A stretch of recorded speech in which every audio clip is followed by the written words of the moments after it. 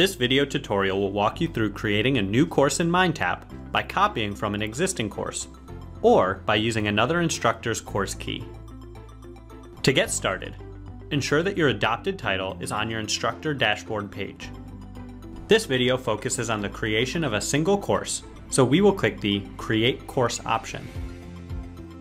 If you have previously taught this course, select the option to copy an existing course, and then, from the Select Course dropdown, select the course you want to copy. You will also have the option to copy from another instructor's course. In this case, they would have provided you with their course key, which you will enter here when prompted. Regardless of which option you selected, click Continue. You will now enter your course information. All required fields are indicated with a red asterisk. First, enter your course name. We recommend that you include the course name and number, and some reference to the course term. Next, you will use the calendar tools to enter the course start and end dates. The class start date should reflect the first day you want students to access your course and sets the temporary access period. If you are copying a course that has activity dates, you can select the option to copy all activity dates from the source course. If you are copying from a course that has already ended, you will need to enter the new activity dates once the course is created. You can also optionally include class meeting times. Use the Add Meeting Times menu to enter the start and end times, as well as the days the class meets. When you have entered the information, click Save. If you need to add a co-instructor to the course, click Add Additional Instructor or TA, and enter the email address associated to their Cengage account. Then click Add. After you've completed all of the required fields, click Create Course. You will receive a confirmation that your course has been created and have a few options for next steps. The first is to click on the name of your course to access it and begin customizing it for use with your students.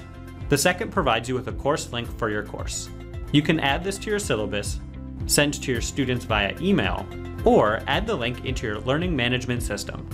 You can also print student registration instructions for easy distribution if you are meeting face-to-face with your students.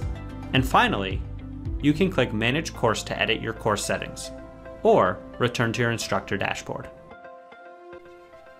Whether you're creating a new course from scratch or copying a course from the previous term, Guided Course Setup will save you time and help you start off right. You can skip this process by clicking Skip Guided Setup, but we highly recommend completing this. Guided Setup is a great tool for getting the initial MindTap setup steps out of the way. Click the Guided Setup button to begin. We estimate that this setup will take about a few minutes. Click Next. On step 1, you'll be asked if your course is an online course, a face-to-face course, or a hybrid of the two. The next option will ask if you'd like your course to be displayed by topic or by date. This will set the default view of your course to be either the outline structure of the MindTap learning path, or a rolling week view that shows your students what assignments are due that week. If you select an option here and later decide you'd like the other, this setting can be changed later as well. Once you have selected your answers, click Next.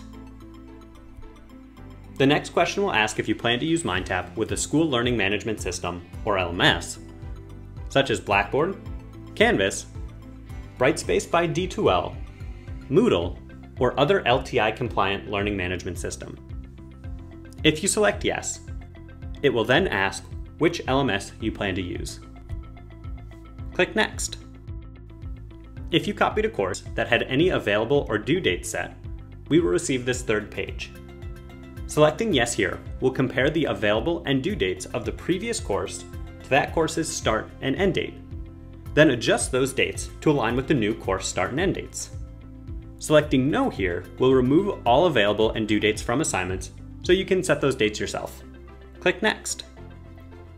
The final page of Guided Setup will ask how you'd like scored activities to impact the gradebook. Using system defaults will provide you with a mixture of practice and graded activities in line with how assignments were originally created. Counts Towards Grade will set all scored activities to be tracked in the course gradebook. Practice will set all scored activities to not be tracked in the gradebook. The point value field is an optional field that you can use to set the point value of all scored activities in your course. If left blank, all activities will have a default point value. If you'd like your activities to all have the same point value, set that value here. When you are finished, click Next. The last page is a confirmation that you've reached the end of the guided setup. If you'd like to go back and change something, you can use the back button. If you're finished, click Finish. MindTap will build your course around the settings you have selected during the guided setup. If you selected Yes at the LMS integration question, you'll be provided with a PDF document that walks you through integrating your course with your learning management system. These instructions will cover linking your MindTap course with your LMS by creating a course-level link, and how to enable deep links and grade synchronization between MindTap and your learning management system. Thank you for completing this video training for MindTap. For additional help or resources, please visit our training and support sites, or join the higher ed community to engage with your peers.